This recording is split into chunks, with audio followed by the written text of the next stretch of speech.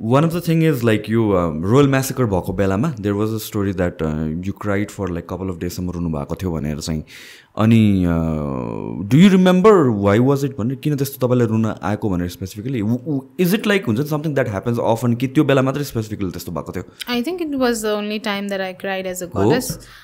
It's like भन्छ नि like Kumari and the nation because Kumari is like a protector goddess of Nepal के generally हाम्रो के भन्छ कुलदेवी नै राष्ट्रको कुलदेवी नै रूपमा पूजा गरिन्छ.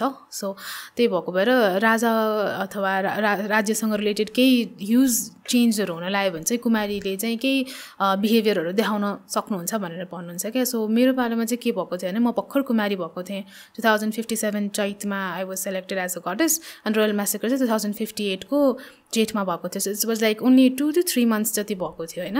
त्यो बेलामा चाहिँ अब म 81 एक दिन नर्मली नै रुन थालेँ हैन. अनि मम्मीलाई चाहिँ के लाग्यो भने लाइक अब बिकज स्कुल छुट्यो साथीहरु छुट्यो she is not adapting to यो कुमारीको त्यही भएर रुन मन लागेको होला भनेर अनि she tried to like console me with all the possible wage हैन गिफ्ट्सहरु ल्याएर दिएर. तर म चाहिँ स्टप भएन के 3 days सम्म continuously I cried days and night like crying like म चाहिँ खेली पनि रह हुन्थेँ अरे खाइ पनि रह हुन्थेँ. त्यो टेयर्स चाहिँ कमिङ के अल द टाइम. अनि आसनमा बस्दाखेरि पनि आँसु आइरहने. त्यसपछि त्यहाँ कसले चाहिँ अब प्रिस्टहरू त्यो भिजिट गर्नुभएको थियो अनि उहाँले चाहिँ ओहो कुमारी त अब यसरी कहिल्यै रुने हुँदैन त्यो यो पक्कै पनि केही न केही नराम्रो सङ्केत हुन्छ कन्ट्रीको लागि भनेर भन्नु मात्र भएको थियो.